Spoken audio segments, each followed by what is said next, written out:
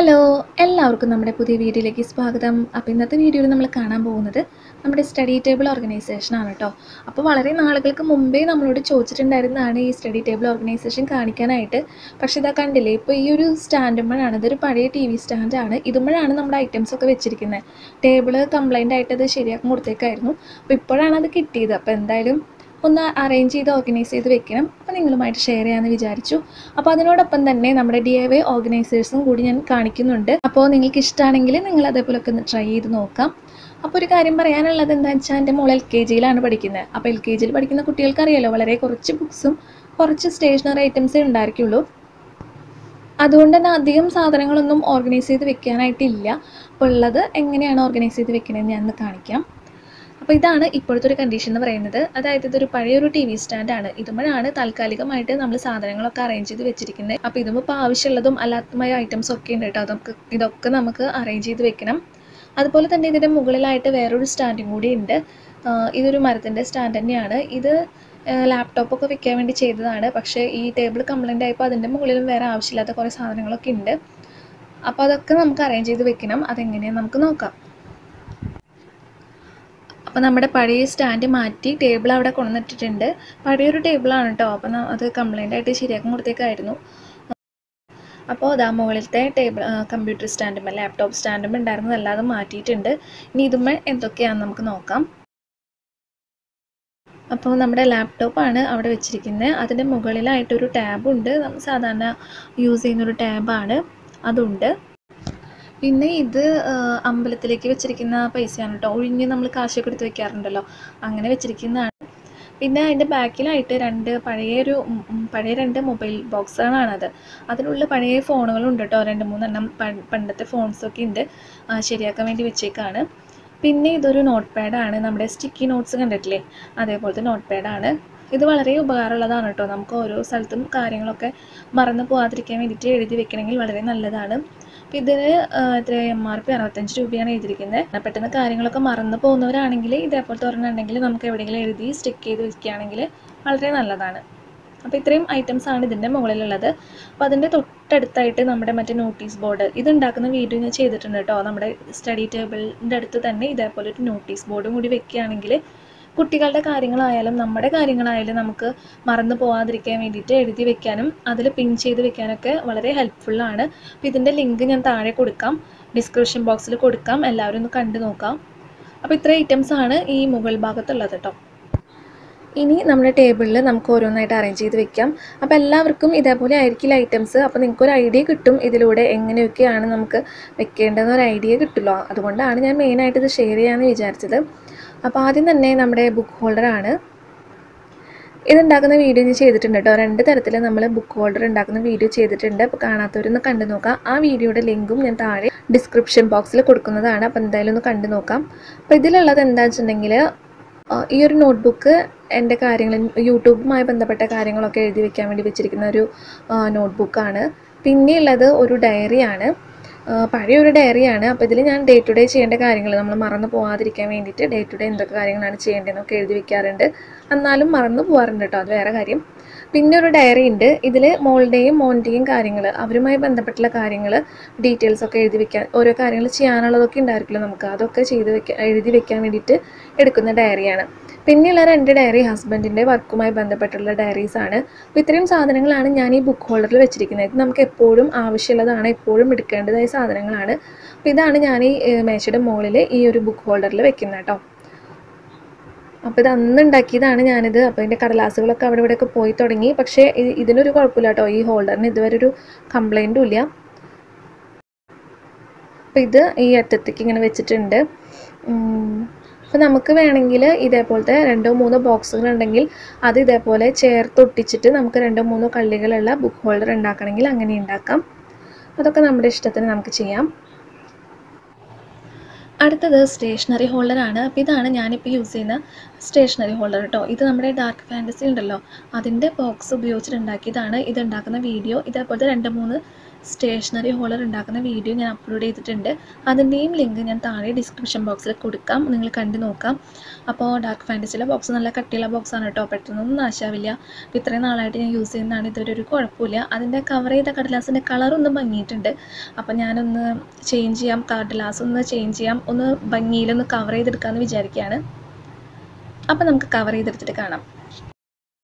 അപ്പോൾ ഇതേപോലെ കവർ ചെയ്തെടുത്തിട്ടുണ്ട്. വാഷി ടേപ്പാണ് കേട്ടോ അതിൽ ഒട്ടിച്ചിരിക്കുന്നത്. ഇതിൽ നമ്മുടെ അത്യാവശ്യം വേണ്ട സ്റ്റേഷനറി ഐറ്റംസ്, പേന, പെൻസിൽ, സ്കെയിൽ, കത്രിക, അങ്ങനത്തെ കുറച്ച് ഐറ്റംസ് മാത്രമേ വിൽക്കുന്നുള്ളൂ. അപ്പോൾ വലിയ ക്ലാസ്സിൽ പഠിക്കുന്ന കുട്ടികളാണെങ്കിൽ അവർക്ക് കൂടുതൽ സ്റ്റേഷനറി ഐറ്റംസ് ഉണ്ടായിരിക്കും. സ്കെച്ചസ്, ക്രയോൺസ്, അങ്ങനെ കുറേ മാർക്കർ, അങ്ങനെയൊക്കെ ആവശ്യം വരും. അപ്പോൾ അതൊക്കെ ഓർഗനൈസ് ചെയ്ത് വെക്കണം എന്നുള്ളവരാണെങ്കിൽ നമുക്ക് ഇതേപോലെ തന്നെ 2-3 ബോക്സുകൾ എടുക്കുക ഇതേപോലത്തെ.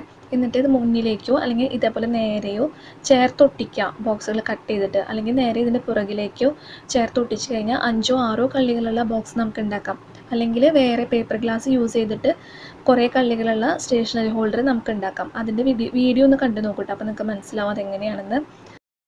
പിന്നെ ഇതൊരു കാശ് കൊടുക്കുകയാണ്. അപ്പോൾ കുട്ടികൾക്ക് ഇതേപോലൊരു സമ്പാദ്യശീലം വളർത്താൻ നല്ലതാണെന്നാണ് പറയുന്നത്. മോൾക്കിപ്പോൾ ഇഷ്ടമാണ്, ചില്ലറ പൈസ കിട്ടി കഴിഞ്ഞാൽ ഇതിൻ്റെ ഉള്ളിൽ കൊണ്ടിടാനായിട്ട് ഇഷ്ടമാണ്. ഇനി വലുതാകുമ്പോൾ എങ്ങനെയാണെന്ന് നമുക്കറിയില്ല. എന്തായാലും ഇപ്പോൾ അങ്ങനെ ഒരു ശീലമുണ്ട്. അപ്പോൾ അതേപോലൊരു ബോക്സും കൂടി ഞാൻ ടേബിളിൽ വെച്ചിട്ടുണ്ട്.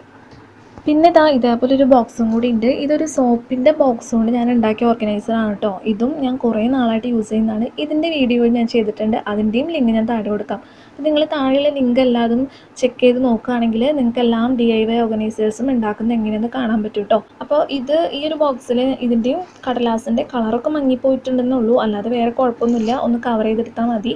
അപ്പോൾ ഇതിൽ ഞാൻ എന്താ ചെയ്യണമെന്ന് വെച്ചിട്ടുണ്ടെങ്കിൽ മെഡിസിൻ, നമ്മൾ ഹോം മെഡിസിനാണ് കുട്ടികൾക്ക് കൂടുതലായി യൂസ് ചെയ്യുന്നത്. അപ്പോൾ ഇപ്പോൾ കഴിക്കുന്ന മരുന്നുകൾ, ഡെയിലി കഴിച്ചുകൊണ്ടിരിക്കുന്ന മരുന്നുകൾ വല്ലതുണ്ടെങ്കിൽ അത് വെക്കാറുണ്ട്. അല്ലെങ്കിൽ പിന്നെ വല്ല അല്ലറ ചില്ലറ സാധനങ്ങളൊക്കെ ഇങ്ങനെ ഇട്ട് വെക്കാനായിട്ട് മേശയിൽ ഒരു ബോക്സ് വെച്ചിരിക്കുന്നതാണ്.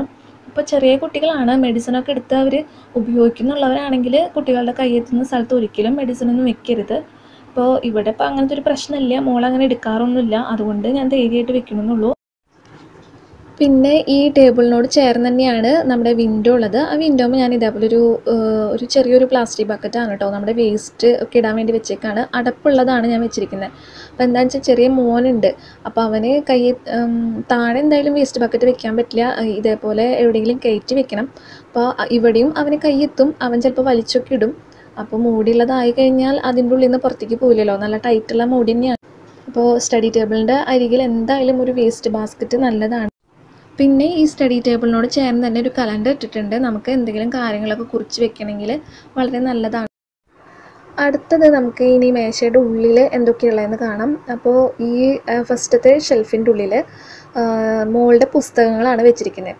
അപ്പോൾ ഈ സമയത്ത് പുസ്തകം പൂജ വെച്ചേക്കാണല്ലോ, അപ്പോൾ അതിൽ ടെക്സ്റ്റ് ബുക്കുകൾ കുറച്ച് കുറവുണ്ട്. പിന്നെ ഇവരുടെ സ്കൂളിൽ എങ്ങനെയാണെന്ന് വെച്ചിട്ടുണ്ടെങ്കിൽ ബുക്കുകൾ ചിലപ്പോൾ സ്കൂളിൽ തന്നെ വാങ്ങി വെക്കാറുണ്ട്, അവരുടെ കയ്യിൽ കൊടുത്തു വിടാറില്ല. കുട്ടികൾ അത്രയും ഭാരം കൊണ്ടുപോകണ്ടല്ലോ എന്ന് വിചാരിച്ചിട്ട്.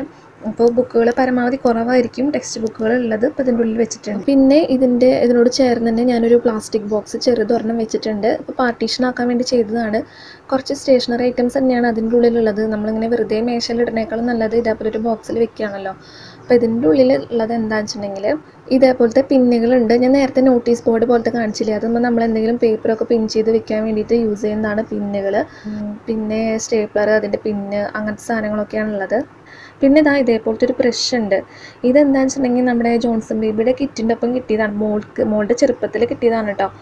ബേബി കിറ്റിൽ ഉണ്ടായിരുന്നതാണ്. അവരുടെ ഹെയറൊക്കെ വാഷ് ചെയ്യാൻ വേണ്ടി യൂസ് ചെയ്യുന്നതാണെന്ന് തോന്നുന്നു. അപ്പോൾ ഞാൻ അതൊന്നും യൂസ് ചെയ്തിട്ടുണ്ടായിരുന്നില്ല. അപ്പോൾ ഞാനിപ്പോൾ ഇതെന്തിനാണ് എടുക്കണമെന്ന് വെച്ചാൽ നമ്മുടെ മേശയിലൊക്കെ പെട്ടെന്ന് ഇങ്ങനെ പൊടിയൊക്കെ ആയി നമ്മൾ കൈ കൊണ്ട് തട്ടി കഴിഞ്ഞാൽ പോവില്ല. അപ്പോൾ ഞാൻ ഈ ബ്രഷ് കൊണ്ട് അതിങ്ങനെ പെട്ടെന്ന് നന്നായി തട്ടി കൊടുക്കും. പെൻസിലിൻ്റെ പൊടിയൊക്കെ വീണ് കഴിഞ്ഞാൽ അതിങ്ങനെ പോകുന്നില്ല. അപ്പോൾ ഞാൻ അതിന് വേണ്ടി യൂസ് ചെയ്യുന്നതാണ്. അപ്പോൾ അത് ഞാൻ ഈ ഒരു ബോക്സിൽ വെച്ചിട്ടുണ്ട്. പിന്നെ അതിൻ്റെ തൊട്ടപ്പുറത്ത് കാർഡാണ്, കുട്ടികളുടെ 2 കാർഡാണ്. അവരെ കുത്തിവയ്പ്പിന് പോകാറായി.